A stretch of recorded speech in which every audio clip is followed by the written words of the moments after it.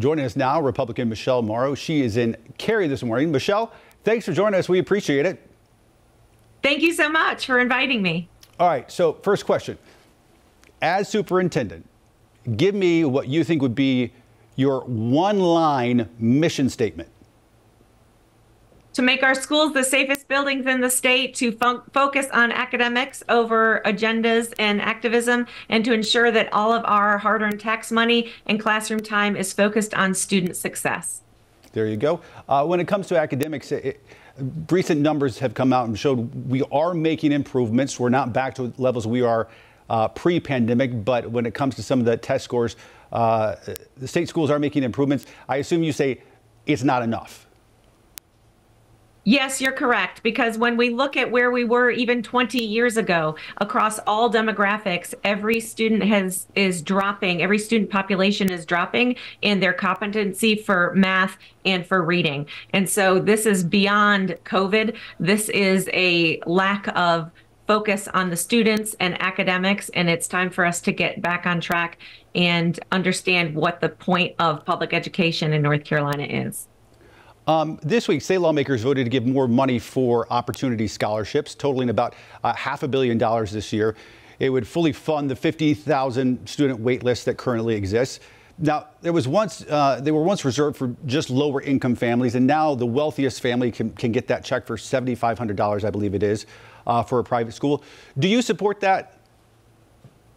I absolutely support having options for families, but my number one reason for running for superintendent is to make our public school system the absolute best that it can be. Understand, if there was not such abject failure, if there weren't so many, we would have people wanting to be in the public school system. There's a reason why we are losing teachers and we're losing students at an alarming rate, and that is because our public school is not following through on our promise to provide every single student in North Carolina a sound basic education that's going to prepare them to be successful adults. That's why I'm running. The focus should be that public school is the absolute best option for everyone, but we need to help these students that are not getting the education that they deserve. That brings me to my next question. At a time when public schools, a lot of feel are being undermined and underfunded, I think we rate right now 40th for teacher salaries. How are you going to be a champion, the advocate for those 1.5 million students, 90,000 teachers? You're very open about homeschooling your kids. How are you going to be that advocate? I have already been an advocate for the last 5 years, just on my own time. I have fought to get the Parental Bill of Rights passed, as well as to protect our women's sports. I have been fighting to get rid of the medical abuse that happens via puberty blockers, hormone replacement therapies, as well as the transgender surgeries that are mutilation surgeries. I have been fighting to get real math back into the schools, and I will continue to do so, and I will be the voice of the people of North Carolina. Listen, we have the money we need to ensure that our teachers are paid well, but the problem is we have way too many pet projects. There's bureaucratic overreach. There is administrative bloat, and it's time for us to focus every dollar first on students and classroom resources and the boots on the ground who are with our children every single day, trying to prepare them to be successful adults and to reach their fullest potential. That's what I'm going to do. I'm going to do it with an audit. I'm going to not just audit our finances, I'm also going to audit programs. And if a program cannot prove in the last 5 years, statistically, that they have helped our students with academic success, character development, or career preparedness, that project needs to be on the chopping block. How do you address teacher turnover? We know it's a big issue right now. The number one thing I am hearing as I have traveled this state for the last 3 years is our teachers want to have safety, civility, and respect in the classrooms. They are upset that they do not have the backing of the administrators, that they are being forced to have these hard conversations with parents. And honestly, it's time for us to bring a code of conduct to our public education system so that every staff, teacher, and student understands what is expected of them in the classroom in terms of conduct as well as academic performance. We have got to make our schools be a place that the teachers and the students cannot wait to get there in the morning. And I think if we will make safety and discipline and civility the rule of the day in every classroom. And we will also give our teachers the trainings they need that are going to be purposeful and helpful in helping our kids scholastically. And we're also have the administrators will have the backs of the teachers, and they don't feel like they are fighting against an administration. We will be attracting new people to the field, and we will also be retaining and recruiting excellent professional teachers to North Carolina. Maybe I missed it there, but you did not say a thing about teacher pay raises. Well, I absolutely believe that we need to pay our teachers more. I think it is ridiculous that teachers need to have 2 jobs in order to make ends meet. But I will tell you that even in teacher surveys, that is number 4 on their reason for leaving the field. I'll tell you also that many teachers are leaving to go to private schools where across the board, they get paid less. That's because I believe teaching is a calling. Teachers do not go into this because they want to be millionaires. They go in because they love students, because they love a subject, because they are service oriented and they want to invest into the lives of our young people. So we must make that learning environment, that work environment be the absolute best it can be. And absolutely, our funding should be starting with giving raises to our teachers instead of to our administrators and instead of to our special interest groups that are getting wealthy off of the failure of our school system. This week, South Carolina passed a ban on cell phones in schools. Is that something that makes sense to you? Absolutely. Care to see that happen here in North Carolina schools? Is that something you'd support? 100%. In the classroom, we do not need our children to be on their phones. It's fine for them to have it in their backpack, fine for it to be in their locker, wherever it might be. So after school, they can contact their parents for pickup or for whatever details are going to happen outside of school. But we need to look at the fact that we have a literacy crisis in North Carolina. Our students are not reading or doing math at grade level across the board, across all demographics. We need to look at the increase in bullying. I want your listeners to know that in the last 5 years, there has been an 84% increase in bullying, crimes, violence in our classrooms, as well as drug use. It's time for us to focus on face-to-face conversations, instruction, because that is what our students are going to need as adults to be able to have conflict resolution, problem-solving skills, and to be able to self-regulate themselves and have empathy and compassion. The latest state data I saw was that incidents involving crime and violence have risen, but assaults on school personnel are actually lower than they were 5 years ago. And we should say that while we say this about public schools, private schools that are getting these vouchers that we just talked about, they're not required to release that information at all. So we can't really draw a comparison between public schools and private schools on that.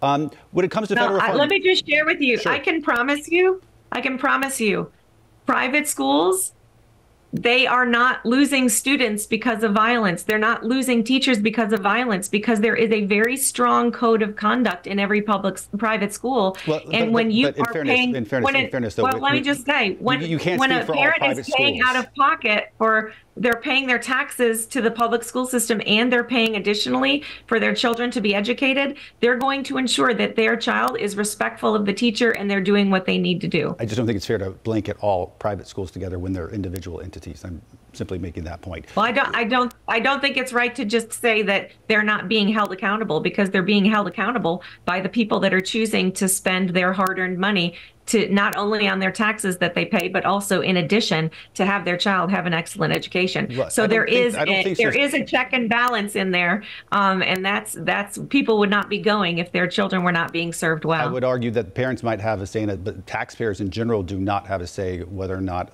things happening in those private schools meet their standards. That's just not happening. It can't happen, actually.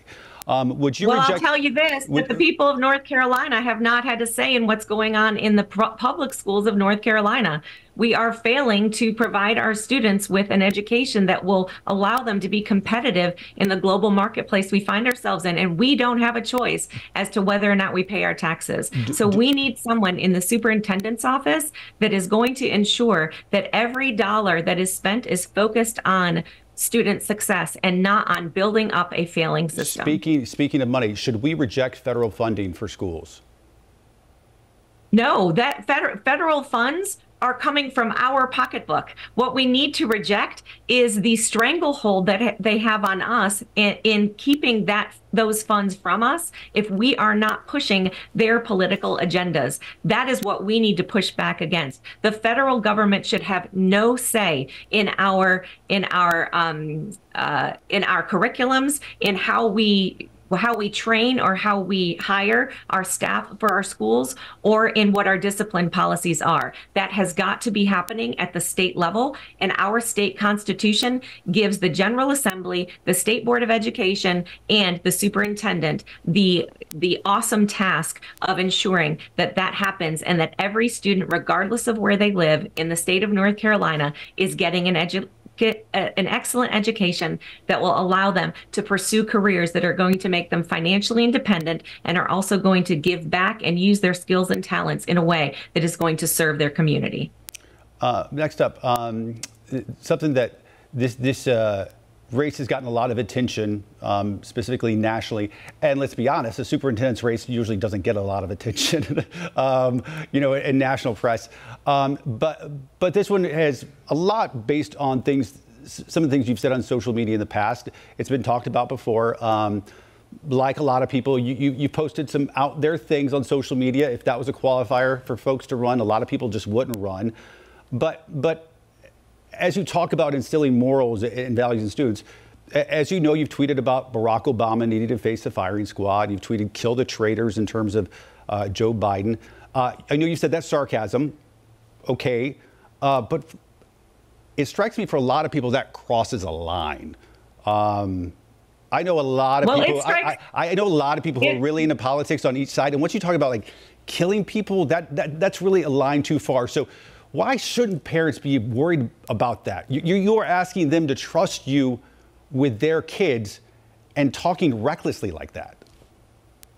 Well, let me share with you what people are really concerned about. The serious voters of North Carolina, they are concerned about the fact that our current school system was hiding from parents the fact that children wanted to change their gender and be called different pronouns. You know what our families are concerned about? They're concerned about the bullying. They're concerned about the fact that there have been guns and knives found in elementary schools here in North Carolina. You know what they're worried about? They're worried about that their children are going to come home alive at the end of a school day. So I don't find it at all surprising, while it is very shameful, it is not surprising that the left is wanting to focus on 5-year-old comments made on a social media thread, which, by the way, that was a response to the question, what should happen to people, these people specifically, who are found guilty of treason? So when I talk about it being a sarcastic response, it was in line with what should happen when anyone across the board, regardless of what side of the aisle you find ourselves in, justice should be balanced. It should be blind. And what I'm saying is, in North Carolina schools, the laws on our books need to be obeyed in the schools as well as outside of the schools. And I am focusing on safety. I am focusing on scholastics. I am focusing on every decision that's made being in the best interests of our students. And I will tell you this, my opponent is the antithesis of me. He has spent 8 years saying, Michelle, as you're the talking about, CEO Michelle, of the far-left radical group. Well, why don't you ask him? You are talking about safety. Why don't you ask him? You're talking about safety. You're talking about bullying. You're talking about morals. You're talking about values. You're exactly right. It is not bullying. It is not bullying as a private citizen. 5 years ago where you're calling for killing people, and here you're talking about bullying. I am calling for people to be held accountable to the fullest extent of the law. And if you look at our Constitution, if someone has been found guilty of treason and has used their their power and their influence to harm the people of the United States of America and to rob us of our freedoms, then absolutely, if they have been found guilty, then they should be held accountable for the safety of our citizens. This has nothing to do with what's happening in our schools. These were stated in a private. There were Donald Trump? 200 people that commented. I just want you to know something. Does that apply to Donald Trump? The people of North Carolina are done being manipulated by you all to not see what is the real problem in our schools and in our society. So is there a perfect person on this ballot? Absolutely not, because Jesus Christ is not running. I want them to know I am going to be the voice of the people of North Carolina. I am going to ensure that our students are safe. I'm going to ensure that we are focused on academics and not on political and social activism. That brings me, and I'm going to focus every hard-earned tax dollar on student success. What role do you think Christianity should play in our public schools? Well, I think that we should absolutely go to ensuring that our students are learning what it means to be a person of integrity. I think that we need to focus on what all of us agree, and all of the three main religions. What are they focused on? Judaism, Islam, as well as Christianity. They look to the 10 Commandments as a guidepost for how people should act. We need to teach our children to be honest, to be perseverant, to be respectful, to be hardworking, and to be helpful toward one another. Those are character traits that need to be infused back into every school in our state, and we need to be teaching our children how to handle conflict healthily, in a healthy manner. Do you think how to be critical thinkers? Don't mean to cut you off. I'm just trying to get as much in as we can, despite a spirited debate. Do you think the 10 Commandments should be posted in all schools? Sure. I mean, but I think even more important is the attitude of the 10 Commandments in terms of people taking personal responsibility for themselves and being accountable is really what we're wanting to infuse, even more so than posting something on a wall. I think it needs to be the atmosphere that is being created. Gotcha. Okay. Final question. You have said, I think here and in other places, that you don't think politics belongs in the classroom. I think you've been pretty consistent about that, indicating that. But, you know, a cursory glance, and I invite folks at home to do this, at the social media accounts of yours, of Mo Green's, of current Superintendent Catherine Truitt. Even look over at South Carolina, their Superintendent, Republican Ellen Weaver. Mo Green posts a lot about campaign stuff in the race and things like that. Truitt posts a lot of congrats to schools about different achievements. Ellen Weaver down in South Carolina posts a lot about school choice. Looking at yours, recently, I mean, you've tweeted about the Kennedys, immigration, saying if you had control of the military, we would have a secure border. Something about pro-Hamas radicals as well. You tagged popular conservative bloggers like Charlie Kirk, Candace Owens, Tucker Carlson. Nothing wrong with that at all. But you are obviously very clearly passionate about politics and current affairs, and you clearly enjoy talking about them. But parents could be skeptical that you're not wanting politics in the classroom, is what you're saying, but your online activity is very overtly political compared to your other contemporaries. Could critics say that you're more motivated by politics and less than, say, educational issues? Well, you might understand that we are actually in a political debate right now. I am appealing to the people who are engaged in politics. Because the reality is this is a political race. And so, of course, I am discussing where I stand on political issues. But does that mean that I am going to be forcing that into the classrooms? Absolutely not. What I am going to focus on is that our children understand civics. They understand the true history of the United States and of the world. They are going to know what the Constitution says, and the fact that the Constitution does not give us our rights. They are given to us by Almighty God. The reason why the Constitution was written was to protect the individual rights from the overreach of government. I understand this. I have taught this. I have studied this for years, and I am engaged in a political debate with adults online. They want to know where I stand and what I will stand for. But people also need to know this is an advocacy role.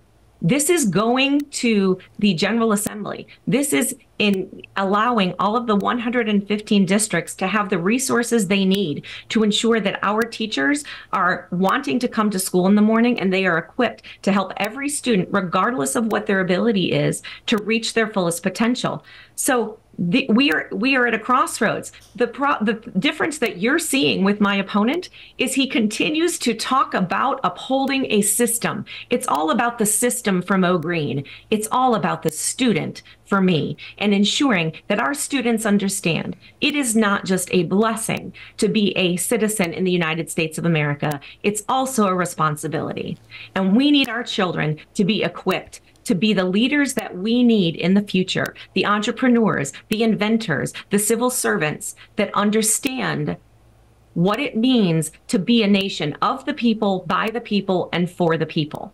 And that is who I am as a person. I am not beholden to the system. I am coming in with a fresh set of eyes. I'm coming in with fresh ideas, and I'm going to surround myself with experts who are the best at what they do, who are focused 100% on serving the students and the families of North Carolina. And that is the difference. I am not here to just celebrate a failing system. I'm here to make sure that the system serves the students. You may see the media as the enemy, but I'm glad that we gave you this platform to come on and to better explain your views. Michele Morrow joining us from Cary this morning. Michele, thanks for coming on. We do appreciate it. Thank you so much for having me.